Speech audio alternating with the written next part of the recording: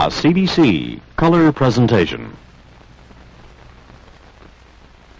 Yes, there's something to sing about, tune not a string about, call out in chorus or quietly hum. From the land that's still young, with the ballad that's still unsung, there is a promise of taking to come.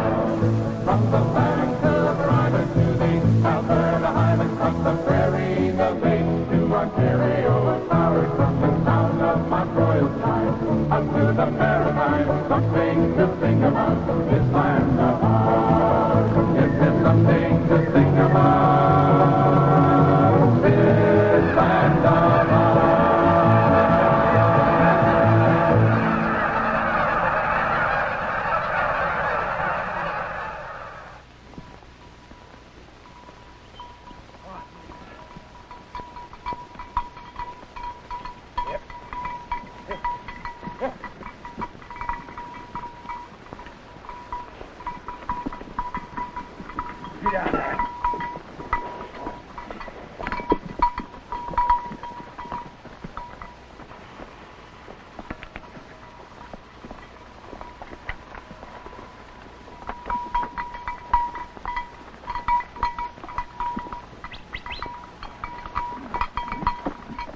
Been a soft life, actually. It really has been really soft, you know. Times have changed outside, but out here it's never changed much.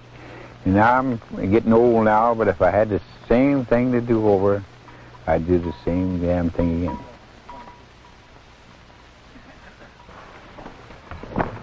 A soft life? Only Pan Phillips would call it that. And if you didn't know him any better, you might even believe it.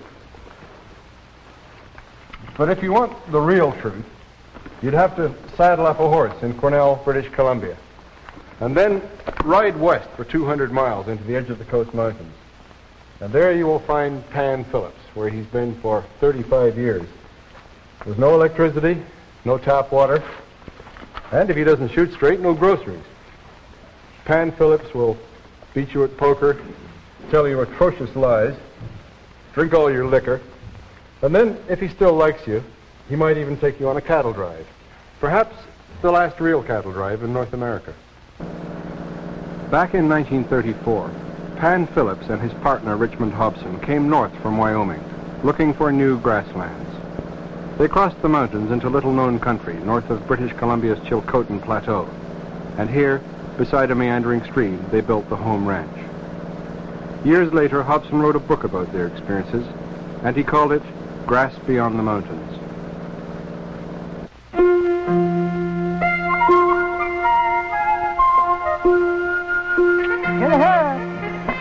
The home ranch is still a couple of days' ride from the nearest road. But the blessings of civilization have not entirely passed Pan Phillips by. For several years, he's had a tractor, for example, and it quite often works, at least as long as his flying friends bring in gasoline. Betty Phillips does her grocery shopping regularly, once or twice a year. And in between, she has to make do with venison, moose, and vegetables she grows herself. But the airplanes have helped her too. They bring in bacon, coffee, sugar, even store-bought bread.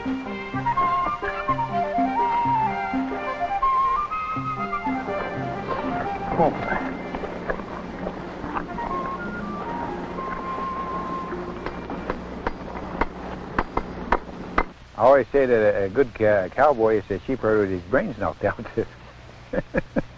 But I guess you got to know a little bit. But one thing I'll say about this, living back in the bush, you're not in raising cattle for the money. You don't make no money. It's just you get by, and it's just a life that's, well, I like, and I guess quite a few other guys like. Otherwise, they wouldn't be in the business. But it's not. We will never be millionaires, and we're not looking forward to it. That's for sure.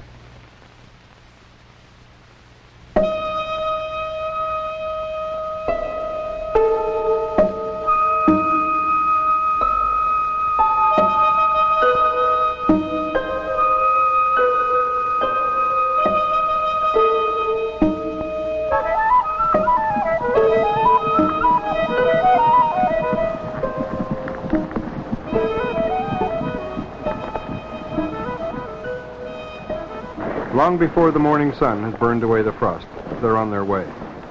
It's October again, and Pan Phillips is about to begin his 31st British Columbia cattle drive.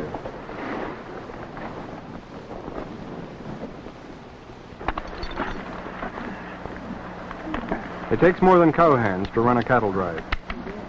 Someone has to ride the grub wagon, make camp, cook, and do a dozen other jobs that have nothing to do with herding cattle.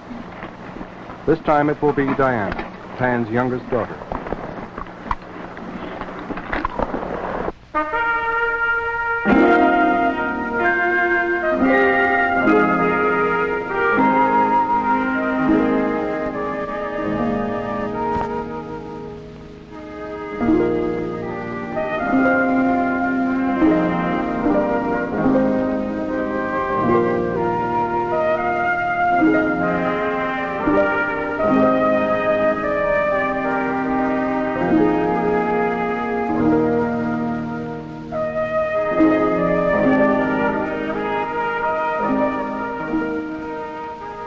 There will be no thundering hoofbeats and clouds of dust on this cattle drive.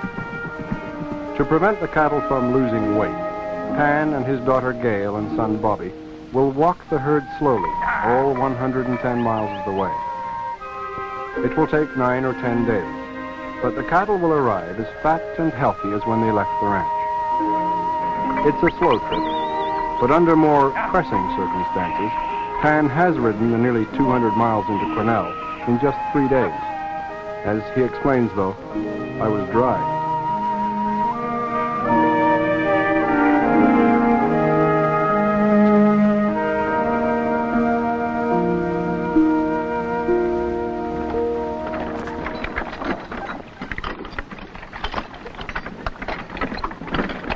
Until 3 years ago, Betty Phillips always drove the wagon and cooked for the drive, often with several young children in tow.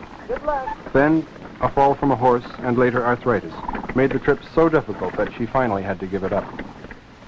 See, I haven't ridden a horse now for about 10 years. That's a long time, you know. You take like times like this now. I always say, well, I don't care to go on the drive, but when time comes, I feel pretty blue with me all these. Sort of miss it, you know.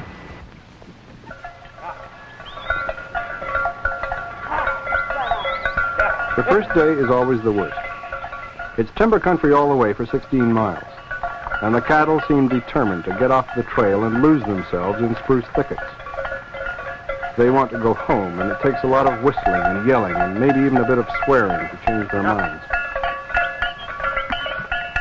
It could be 3 weeks before Pan gets back to the ranch, but he doesn't worry about leaving Betty at home alone. She can look out for herself better than most men. In fact, one winter when her children were still very young, she ran the ranch alone in temperatures of 60 below while Pan was away. And I got back home after 13 days. And Betty was sure, for once my wife was sure glad to see me home. She'd been working But she hard. made out pretty good. She fed the cattle and cut the wood all right. And I had no complaints. I didn't bore her out too much. She fed too much hay, of course. But you know, a person always watch the hay pile back in this country. It's not bad to run out of grub, but it's hell to run out of hay.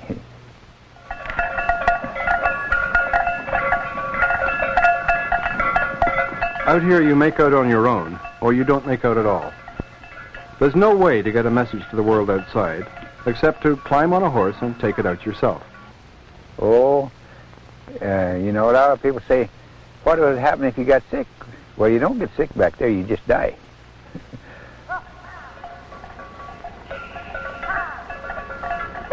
To Pan, the home ranch isn't isolated at all. In fact, it's the center of the universe. But some of his acquaintances haven't seen it that way. Well, it's really not a country for women. The old saying is hell on horses and women both. But I had this woman and married her, and I had to bring her back, so I just put a rope around her neck and let her in, and she had to come. She didn't stay very long, though.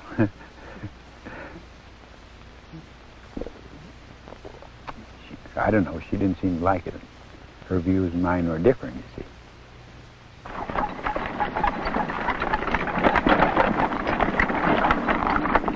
In her 24 years, Diana has been on more than 20 drives, beginning as an infant, bedded down in the wagon while her mother drove. Now she can cook or cowboy as well as any man on the drive. And when she has to, she can be tough, too. 3 years ago, the horses galloped down a mountain and rolled the wagon over on top of her. She was unconscious for 4 hours and ended up in hospital. But today she drives as if nothing had happened.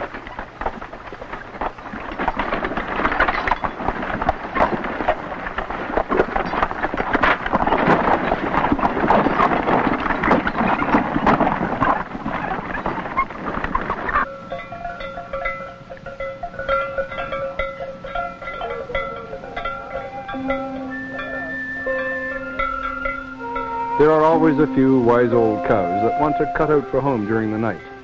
And just for company, they'll take half the herd with them. Pan knows their ways, though, and whenever he can find an old corral along the trail, he shuts them in for the night.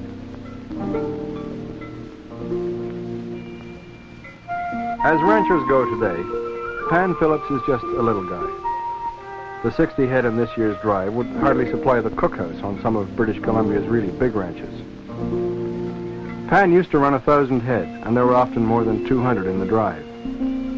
Now, though, he's taking it easier because, as he says, it doesn't matter how many cattle you've got. There are always too many when you have to feed them, and too few when you go to sell them.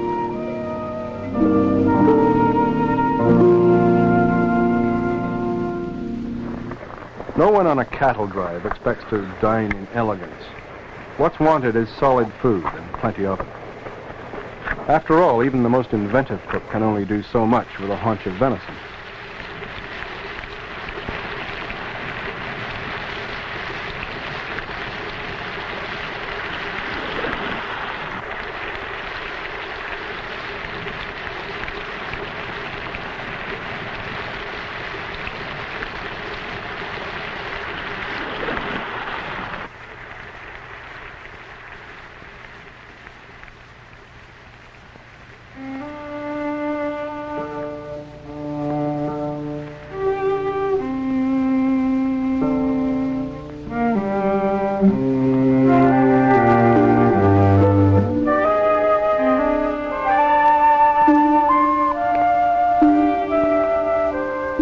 Pan thinks of the cattle drive as his annual picnic, just a romp across the countryside. Real work to him is freighting supplies in the dead of winter. With horses and sleigh, he used to cross the mountains 135 miles to the town of Bella Coola, down on Tidewater. Along the trail, he'd meet with trappers and other packers, and at night they'd jam themselves and their supplies into some tiny cabin to escape the bitter cold. But I remember my friend James Jack, which is dead now, he had 2 boxes of apples, and he didn't want to freeze them naturally, and so he put them right against the stove in his cabin. Somebody was up all night keeping his fire going. And the next morning, James looked at his apples. Jesus Christ, he said, one side is cooked, the other side is froze. And which is true, and went out and they had a thermometer on the north side of the cabin. It registered 66 below with a little wind, about 6 or 7 miles an hour wind blowing, and you can imagine what that is and when it's that cold.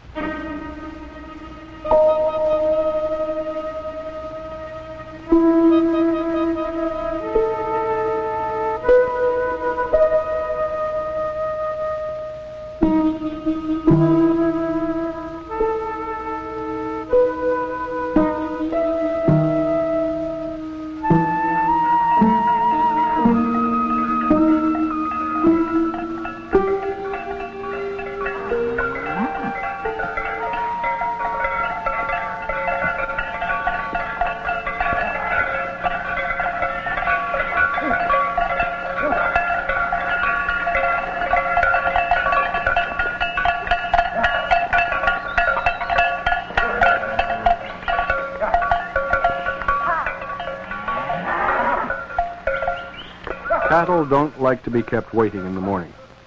So if you're not out early to start them moving, they'll head out on their own, usually in the wrong direction.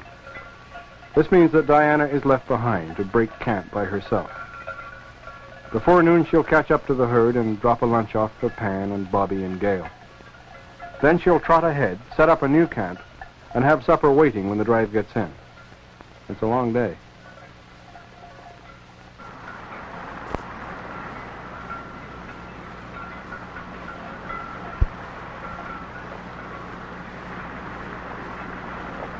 And so the miles slip by.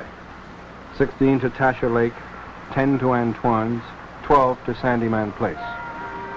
Before long, time is all but forgotten, and the days are marked only by the passing of old camps and stopping places grown familiar from more than 30 years of use.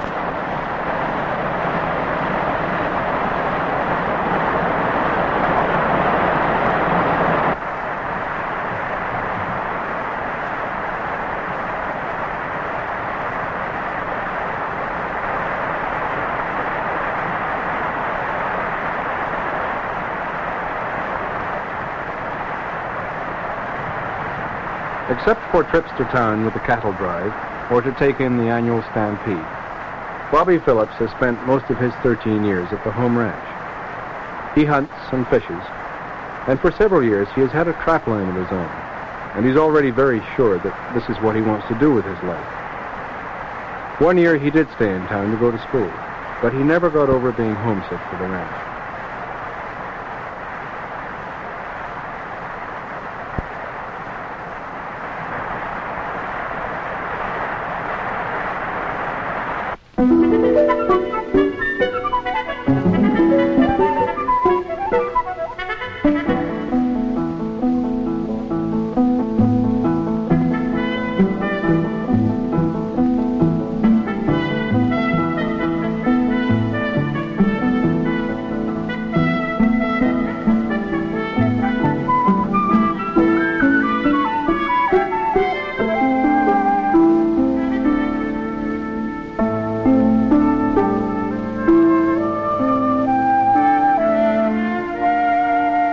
If you are going to live at all out here, you'd better know how to live off the land. But you also have to be prepared for nature to have a meal or two at your expense. Over the years, wolves and grizzly bears have killed several hundred head of Pan's cattle. In one bad stretch of just 5 years, bears took 75 head. And more than once they put the run on Pan, too.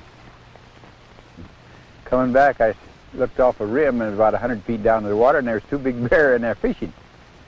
Well, they were having a good time fishing, and I didn't mind them eating the fish, and I thought I'd have a little fun with it, so I took a big rock and was going to drop it on one, you see, but I missed him about 2 feet and hit in the rear of him, which splashed water all over him. Of course, he reared up really on the fight and thought his partner had splashed water on him, and they stood up like a couple of men, you know, they scared of each other, but didn't dare fight, you know, arguing and growling at one another.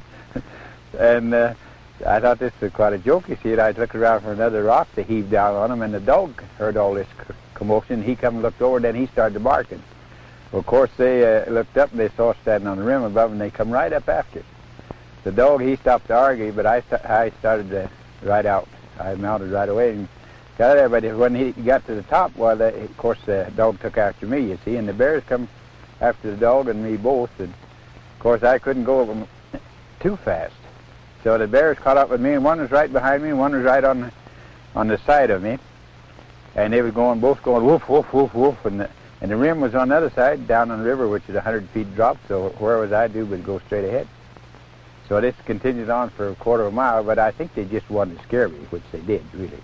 Because they could have slapped me over any time they wanted to.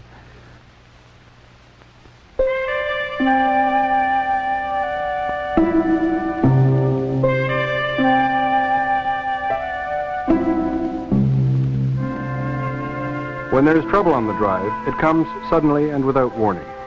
And this is how it happened with the horses. During the night, some sound or smell out in the meadow frightened them, and 3 of the 5 horses snapped their picket ropes and galloped away.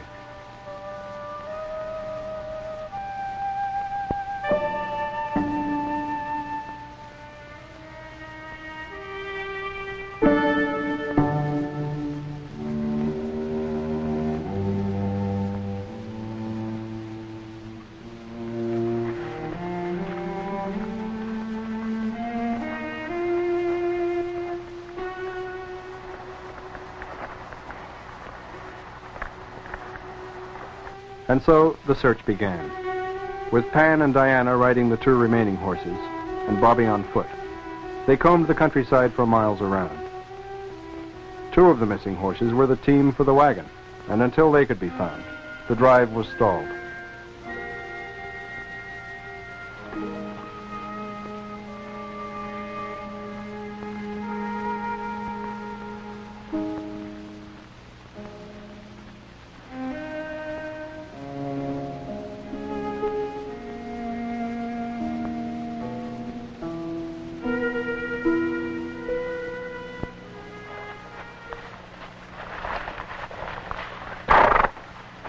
For 2 days, they hunted every hill and valley for miles around.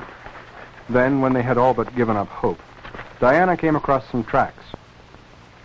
Following them back into the hills, she found the horses hidden in a heavily wooded draw more than 10 miles from camp.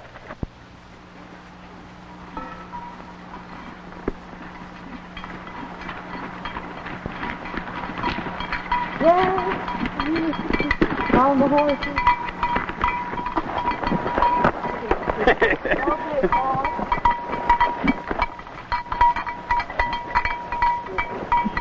Whoa!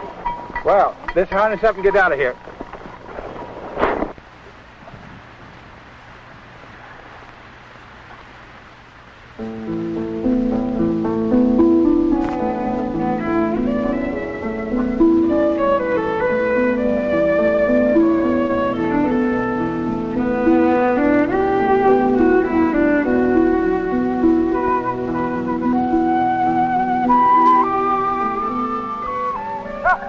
For more than 100 miles, the drive passes through countryside that is deserted, except for a few Indian families. When fur prices were high in the 1920s and 30s, people did live here.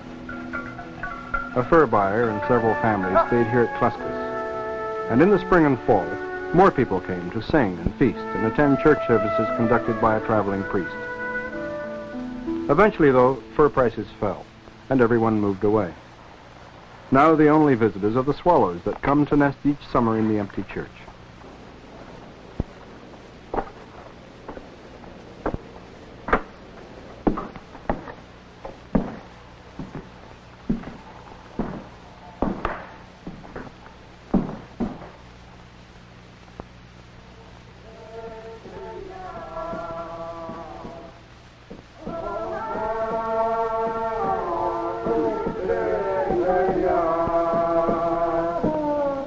Good God.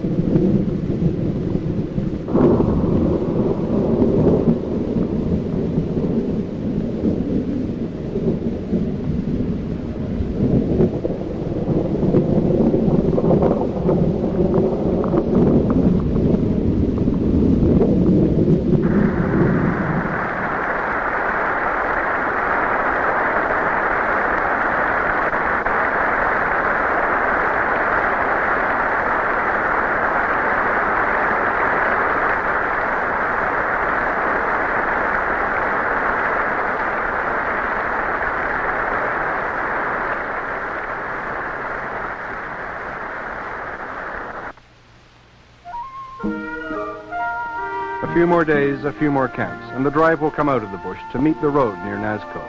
Trucks will be waiting there to haul the cattle the rest of the way into town. The drive will be over, and for Pan it could be his last. The home ranch is for sale, and when the drive comes this way next year, there may be a new man in charge. Gail and Diana will be going to live in town for the winter, and Bobby will stay on with Pan and Betty when they move into a new cabin on a lake near the ranch. Pan will be sorry to see the ranch pass out of the family, but his children are going their separate ways, and even if he could persuade them to stay, he doubts if things would work out very well. Well, some of my kids like it, you see. Actually, most of my kids actually do like it. Just that they can't get along with the old man.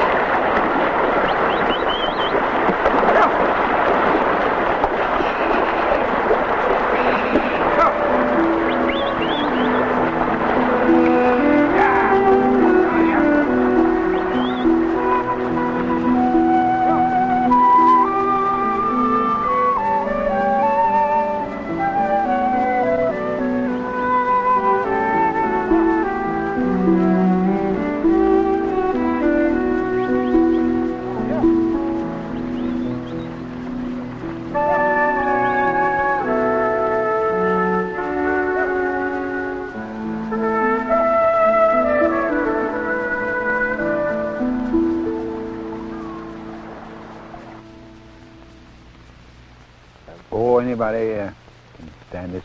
It's a soft life. All right.